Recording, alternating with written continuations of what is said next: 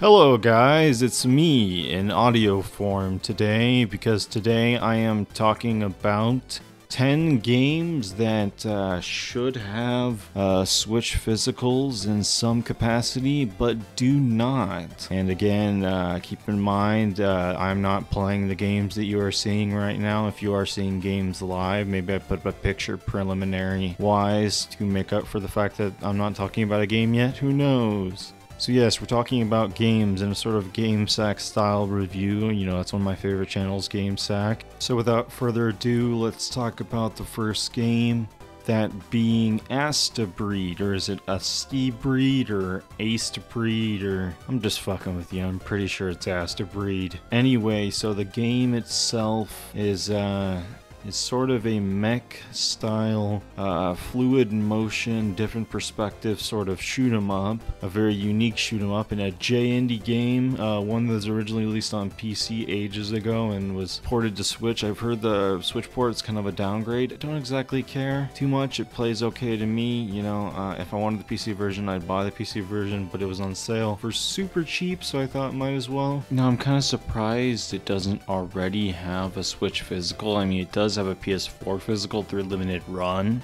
It's a game with a lot of sort of controls for a shoot 'em up. It's definitely more leaning towards the mech perspective as opposed to a standard shoot 'em up where you just shoot and bomb and that's about it. And the actual story, kind of skipped it. It looks alright. The story looks decent, believe it or not. As you can see from the gameplay that I'm showing, I'm playing a later stage, and that's something you'll notice throughout many sessions of gameplay that I'm doing, is that I'm kind of just starting wherever I happen to be from my save, which is not a GameSack thing to do, I know, but I'm doing it my own way. I've done reviews in the past, way back when they were kind of shit. I would basically do this sort of thing when it comes to my like awesome minigames from Steam series, which I did revive at some point, so consider this sort of a spiritual successor. But on Switch, yeah, you'll notice in this gameplay I tend to slash and use my melee a lot more than my actual shooting. It's just really satisfying to use. Those little red ships that you see throughout the gameplay, I tend to ignore them, those little red UFOs, because I'm not very good at getting them all. Trust me, I try, but I'm mainly good at getting those smaller enemies. But overall, I would say this game is a little bit dull when it comes to the color palette, although it is flashy. I mean, there's a lot of grays and blues and not a whole lot of variety. Keep in mind, this is indeed a small team that developed the game, and it's certainly going for an aesthetic. It's not just being lazy like some early PS3 games that look similar, or trying to go for the quote-unquote realism, because it's definitely not. You can tell by all the fucking effects and whatnot. But what that amounts to when it comes to actual fidelity on Switch, I'm looking at the footage and really it's hard to tell what exactly makes it all that different from the PC port, really. It's certainly something that I think holds up pretty well. It's not graphically amazing, but most shoot 'em ups on Switch usually are not. If they were, they probably wouldn't run very well due to just the amount of sheer bullets on screen, bullets and missiles and whatnot, and enemies. But I think this manages a good balance. I think they use pre-rendered videos in the background, I'm pretty sure, to get around that, if I were to hazard a guess. So yeah, I made it to the final boss in this recording. Actually, scratch that, it was not the final boss, it was a fake out final boss, which I know these games typically love to do. And in the beginning, they also had to fake out like typical JRPG bullshit, where it's like you have to lose in order to progress, basically faking out the player into thinking, oh, you know, I can win this, when in reality you can't. It's super annoying. Thankfully though, it wasn't too bad. I've seen way worse examples, like Final Fantasy games especially are super bad about that. Anyway, let's move on to the next game. Keep in mind, this is in no particular order of when I recorded these, or alphabetically, or anything like that. It's a game of which I've shown on my channel before. It's an independently funded game in the style of Shantae, and it's definitely that sort of Metroidvania vibe, but with that sort of low budget indie feel. It was originally released on the Dreamcast, believe it or not. It's Intrepid Izzy, I should say the title already. It's Intrepid Izzy. It's got sort of that kind of early 2010 internet humor, which I have a soft spot for because that's when I was really growing up and was watching the internet mostly. It was the late 2000s and early 2010s. You'll notice throughout the gameplay that I have some gameplay from when I beat the game 100% on my save file, whereas some of the gameplay is from another save that I decided to start to capture the beginning portion of the game. The game itself is not too crazy hard. I will say this much, the amount of backtracking and going back and forth is kind of annoying. I mean, at some point in the game, you get a mirror that can transport you at any point you want to go. You also have to change wardrobes to do certain tasks in the game that requires you to go back to your house every time, which is kind of annoying. Whereas the game that's inspired by, or the game series that it's inspired by, Shantae, all you really have to do is just press a button and do a dance and you can change into various transformations. There's a good amount of variety to the game. You'll see in this gameplay session I played a minecart section. There's also mini games you can play at the arcade in the game, and I managed to get the high score on one of them during my new session. I already got all the high scores in my old session, but there's not really much to do once you actually do it. The guy just says, good job. There's no real incentive to do it besides just completing the game, which I don't even know if that really counts towards your 100% or not. Well, I did say the game had variety. They do reuse the boss that I do show in the beginning of the game. They use that boss like 3 times, making them slightly harder, but that's the only reused boss. Other than that, the boss fights are usually pretty unique and pretty challenging, which with each different solutions, although a little bit formulaic, but not too big of a deal. There is, however, a lot of challenge rooms which do require you to defeat the same amount of enemies over and over again. Even if you've already retread the same place, they require you to do it. It's kind of annoying. That's a minor nitpick in an otherwise great game, which I think does indeed deserve a physical, besides the Dreamcast port. Last time I made a Let's Play about games that deserve physicals, I kind of went over games that, looking back, probably do not deserve a physical. This next one, I'm actually surprised it never had a physical, which is part of the reason why some of these games I'm about to show I didn't show in the last video despite already owning, because I just didn't do a simple Google search is all. Anyway, I'm talking about Epistory typing Chronicles. Now, part of the reason why I think this game never had a physical is because, at least on Switch, it's published by Cubic Games with a Q-U-B-I-C Games, and none of their games, I don't really think ever have had physicals. They're not much of a company that typically lets games have physicals. I don't know how that works, maybe I'm wrong, but I just tend to notice that their stuff tends to be stuff that's usually digital only. This game is a little bit unique on Switch because you actually get to plug in a keyboard, any keyboard you want, and use it to control the game as well as type in the game. It's a typing adventure. It's one of the few typing games on Switch or on any platform really ever. There's not a whole lot of typing games besides like Mavis Beacon and shit. And to me, it's like a full-fledged like actual release. It's not one of those like shovelware shit that you see on Switch all the time. It's actually something that has a beginning, middle, and end, has a whole story to tell, has great graphics for the art style it's going for with the sort of paper, sort of crafty aesthetic. It's got good soundtrack. It's got, you know, the typing works, you know, there's not many too obtuse words or anything like that. Overall, it's a great game. Now, I've actually gotten farther in this game on PC than I have in the Switch port. I think I've almost beaten the game on PC. I've never actually beaten the game flat out. But yeah, I'm going through the water world you see throughout this video, but it's a pretty lengthy adventure, and I'm only showing like a small snippet of the actual game, and I don't think it has replay value, but obviously I have replayed it, so maybe it does. I don't know. I will say one last thing, being that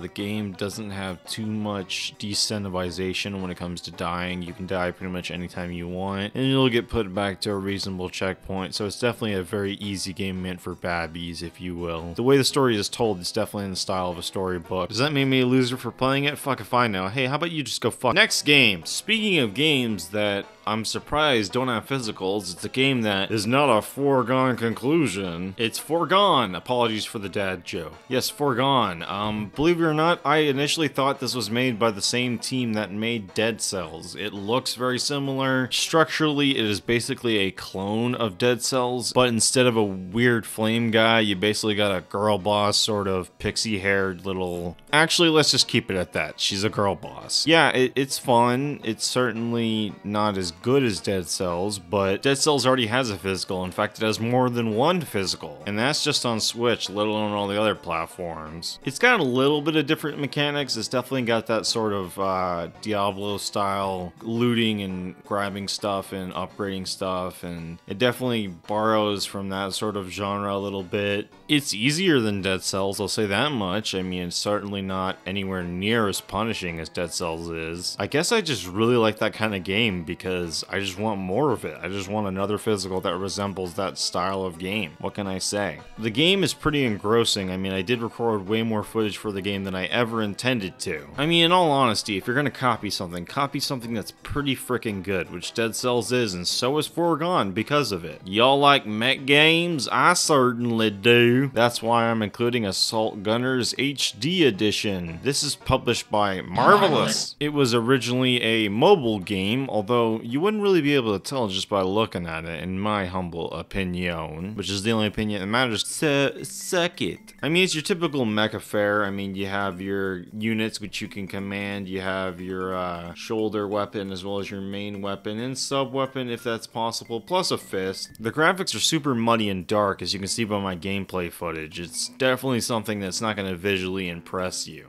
I kept wanting to jump throughout the game, but I'm pretty sure you can't. I think you can glide upward. I did accidentally once while playing. Can't replicate it, so who knows. The controls aren't all that complicated, but I'm sure it's some sort of bullshit that I don't know about. That requires reading, which I am too lazy to do in this part of my life. Speaking of that, I'm pretty sure this game is a story with some anime people or something. I don't really care. There isn't that much content throughout the game, but I can imagine this being sort of a low budget sort of release physically, if you will, maybe for 30 or 40 bucks. Ideally, I'd like this to be 20 bucks, but I can't see them selling a physical for that much in the year 2023 anymore. Am I just stupid because I keep getting parts and whatnot and like ways to upgrade, but I still don't know how to do any of that? The game is not too hard. Even on the hardest difficulty, it's not too hard, but it does scale up eventually where it does get pretty hard. Yeah, you can also turn on friendly fire during Inferno mode, which is like the survival mode, which I don't even know why the hell you'd want to turn on friendly fire anyway. You can see in a certain part of the gameplay where eventually I play the DLC mission that I bought in Inferno mode, and certainly it was meant for when you upgrade completely, because the second wave I got completely destroyed. That's all I have to say about that. That's my Forrest Gump impression. Do you like it? Next up is a game published by, believe it or not, Sony on Nintendo. And this isn't the first game to be published by Sony on a Nintendo platform. Believe it or not, it goes all the way back to the SNES days, before the PlayStation even came out. And it's published by the same group, the Sony Music Group, that published the initial SNES games. And it's Necrosphere. The game we're talking about is indeed Necrosphere. Now, you're not going to believe this, but this game did get a physical for, believe it or not, Sony platforms. A Sony published game getting a Sony physical. How crazy. It was through Strictly Limited. It was for PS4 and PS Vita. Now, I will admit the controls in these games do kind of piss me off, because you can't use the analog sticks and you can only use one part of the D-pad, that being the left D-pad button, and you have to use something like L and R or like ZR and ZL in order to control the game, because it's only like a 2-button game essentially. Like, you can't jump, you can't really attack. Later on there's like a mechanic in the game where you can like skip and you have to like press one of the buttons like twice and it'll do it, although it's really finicky and it doesn't work all the time. And you'll notice in this playthrough I spent a lot of times on certain levels because it's brutally hard. I think in like my close to 30-minute recording session I only beat like 3 sections. Maybe it was 4 and just 2 of them were close together. I don't know. Either way, you're gonna see a lot of me dying as I'm talking, or you pretty much already have seen that. The music in the game is pretty good, but that's what I expect from a Sony Music published game. Honestly, the graphics are kind of lazy. I think they're too simplistic, and I think the game could actually do without the pixel art style. So many games rely on it, but I don't think it needs it.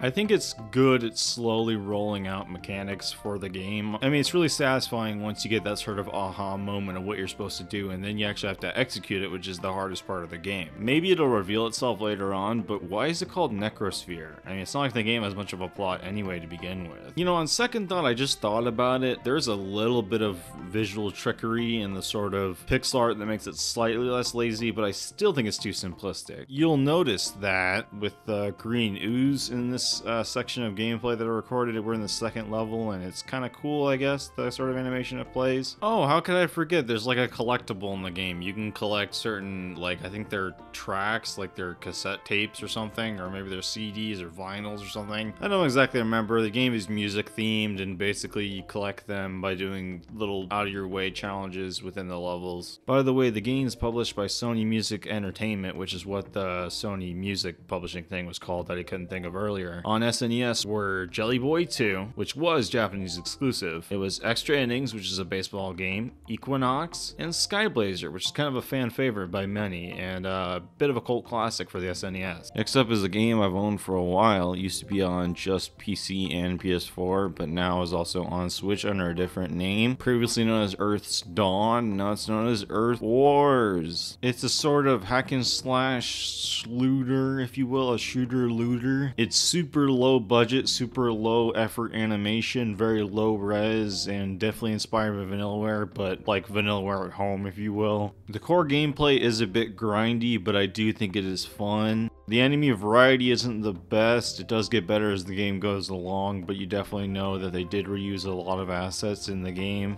To this day, I don't know how the ranking system works, really. I don't know what deserves an S rank, what deserves an E rank, D, so on and so forth. I do find it kind of annoying that as you level up, you can't really use all your abilities. You have to sort of pick and choose which ones you want due to how much allocation of whatever the hell the upgrade points are in the game. The game has a certain time limit system where it counts down to each and every mission, but you can usually just ignore it once it gets to 0 and you've tried it once. The game does have a hard leveling system, kind of like Fallout New Vegas, where again, certain enemies you cannot deal with until you're a certain level. Even while you're traveling with low level enemies, occasionally there'll be like a mega giga chat enemy that'll fuck you up if you don't be careful enough to avoid them. For some reason as well, when you make certain custom weapons with like certain parts that have certain attributes, some of them are negative and will fuck you up as you're actually like attacking people, and some of them are positive and are super good. Usually I mix them up, and the game is very much emphasized on making custom weapons and custom sort of attributes to those weapons as you go along and upgrading your gear and doing things how you want to do it. Finally, I'll say this. There's certain levels that are super easy, certain levels are super hard, but in general, the level concepts are pretty repetitive. Usually not a lot of unique concepts per sort of area. Oh yeah, and there's a story, but God knows I don't give a shit. Moving on! Next up is a game with no story whatsoever. It's Easy Come Easy Golf. Now please excuse my terrible gameplay, as I am playing on a capture card, as well as the docked mode already has a sense of delay to begin with. What can I say? It's a timing based game, as most sports games are. This game on mobile is known as Clap Hands Golf. Now it's actually made by Clap Hands Limited, which is a company that spun off from the original company that made the Hot Shots Golf series, as it's known in America, or as it's known all across the world, Everybody's Golf. They've also made games like Hot Shots, tennis, and whatnot, but their main focus tends to be golf.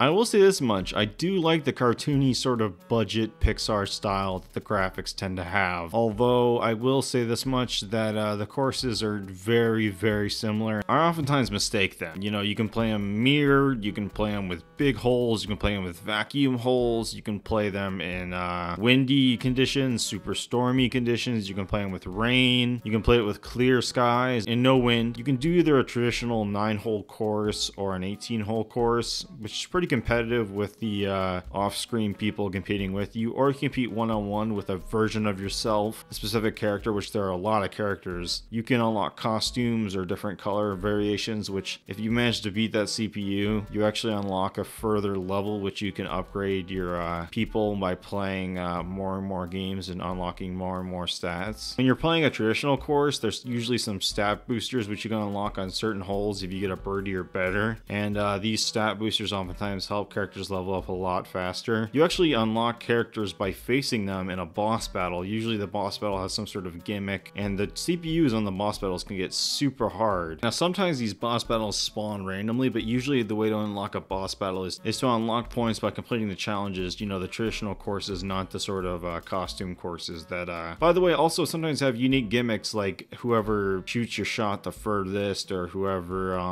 gets closest to the hole, that sort of stuff. You know, there is two ways of playing. There's the way with the analog stick, which I never use because it's super confusing, or there's the traditional golf way of using meters, which is what I use. You can play on online ranked tourneys where people try to get the best score given a particular course of the week. In general, the game is good about tracking all your stats, like how farthest you've done your first drive, how farthest you've done your second drive, you know, that sort of stuff, and also your records on each particular kind of course. Except for the vacuum courses, it doesn't track that. A downside of this game is that it has insane load times, like probably some of the worst that I've encountered on Switch. God knows a cartridge version would be even worse. But guess what? This is a complete package, and I'm surprised it hasn't even gotten a physical at all. I mean, I know this was a mobile game, and that's probably why it also has touch controls, which I forgot to mention earlier. I never use the touch controls. It also has gyro, by the way, but it's only for like controlling the camera, which is basically useless. Gosh dang, I just keep forgetting stuff. Like, for example, like there's a timer that changes every day or every certain amount of plays that you play with the game that shuffles the things that you can do on each particular course. That's something I completely forgot about. So I'm gonna leave it at that, because if I keep going, I'm gonna be here all day talking about all the crap that's in this game. But it's not crap, it's good stuff.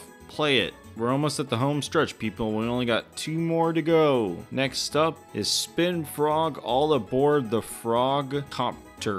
This is from a studio that's kind of a rip-off studio. It's called Studio Somewhere. Their previous game was Bonito Days, which is a Monkey Target from Super Monkey Ball ripoff. And this one, Spin Frog, is a ripoff of Kuru-Kuru-Kuru-Rin from Nintendo, believe it or not, although never localized until the Wii U. Just saw a video on it, otherwise I wouldn't have known that. It's got that indie, low-poly, pixely filter sort of pastel color style of something like Sock Pop Games almost. The in-game playlist that plays has a great feature where it shuffles each time you play. Each song is pretty good. Same thing with Bonito Days, but both of them have issues with compression. They seem to have that problem that certain Flash animations from back in the day had, where I guess when it comes to processing the music in the game, they did something wrong. I've noticed other studios do this as well. It's got a story. It's probably some cutesy, like, ooh, look at all the cute animals and their cute little friends, and sort of like CalArts bullshit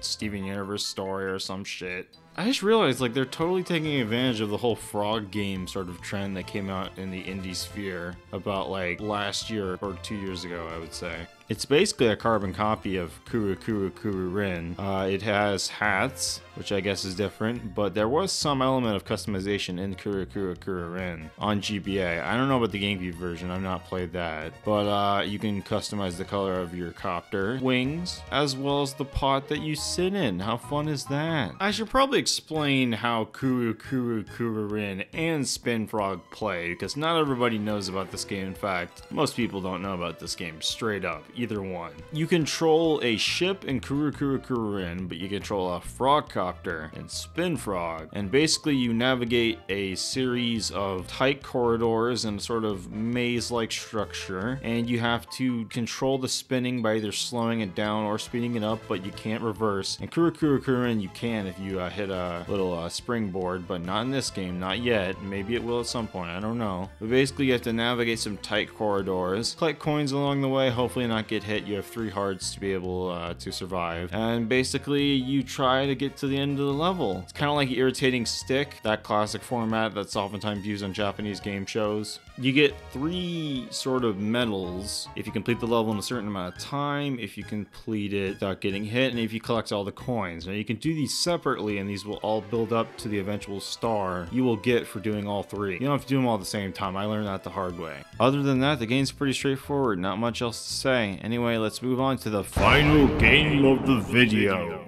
Boys, this one a doozy. It's one that still doesn't have a physical. It's Spelunky 2. Despite releasing on PlayStation 4 3 years ago and releasing on Nintendo Switch 2 years ago, no physical in sight. The first game eventually did get a physical release years later on various platforms, but Spelunky 2, no dice. Spelunky was originally a freeware game released in 2008 for PC. It has since been remade in 2012 for the Xbox 360 and ported various places. I've never been a huge fan of the original Spelunky. I feel like games like Spirit's Abyss vastly overshadow it. Spelunky's got some like Dark Soul sort of lore, you know, like the deep knowledge you have to find out through various flavor texts. Don't really give a shit. Spelunky 2 is more of the same. I decided to play as the animal character for this playthrough. Although you can play as various characters and you can unlock some, but God knows I will never do that because this game is brutal. Now I would argue it's not as brutal as its predecessors like La Mulana or Rick Dangerous. God knows Rick Dangerous is like the most bullshit game ever invented.